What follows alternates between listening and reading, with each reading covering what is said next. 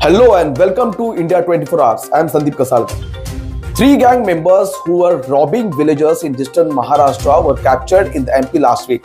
Three members of a gang from Geta village in Madhya Pradesh were arrested for breaking and entering homes in rural Maharashtra. The suspects have been named as Kailas Kamru Dawar, Nihal Gowan Dawar and Sohbat Inder Singh Dawar, all of whom are MP natives.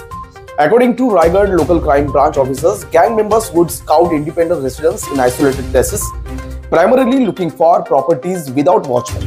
In July, a retired couple from Raigad's Roha, approximately 120 kilometers southeast of Mumbai, sought treatment in Navi Mumbai. Their residence was broken into and valuables were stolen, including 362 grams of gold and a half kilo of silver. Mansi Sathe, the age is 59, a retired deputy tahsildar, and her husband, also a retired officer, resided in the flat. On July 27 morning, the couple was alerted that their house lock had been smashed, and when they arrived, they discovered items missing.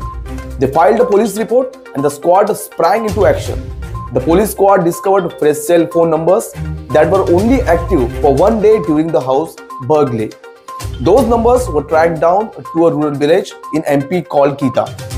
The accused were nabbed under section 454 and 457 and 380 of the IPC.